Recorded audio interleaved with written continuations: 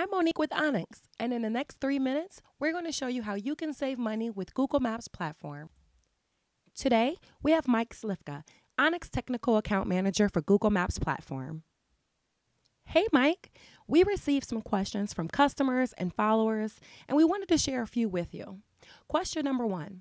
I'm new to Google Maps platform. What's the best way to optimize my usage so I can manage my costs better?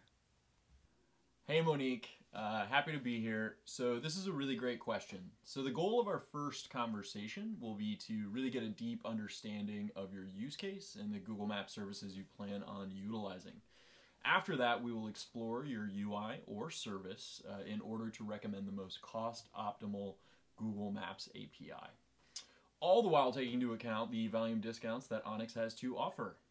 And lastly, what we'll do is walk you through your Google Cloud Console and guide you on appropriate measures to not only secure your enterprise credentials, but also to monitor your usage and spend. Can you give me an example of an organization who maximized their cost savings and how they did it? So just so you know, one of the least effective things you can do is input your credit card within Google's Billing Cloud Console, especially if your application or service is going to be using a large number of Google Maps requests. If you do input your credit card, you will not be able to access the volume discounts that Onyx can offer. Now that being said, let's walk through an example of a global leader in the retail space. Now this particular organization came to Onyx with a myriad of Maps use cases and a high number of Google Cloud Console projects.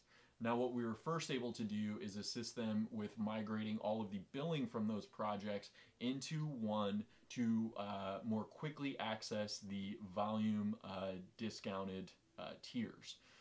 Secondly, what we did was we were able to assist each individual business unit by walking through all their applications and services and making sure that all of their Google Maps API requests were as cost optimal as possible.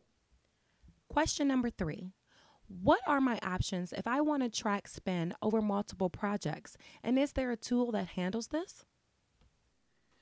So tracking multiple applications and Google Cloud Console projects can be challenging. And this is where Onyx provides a tremendous amount of value.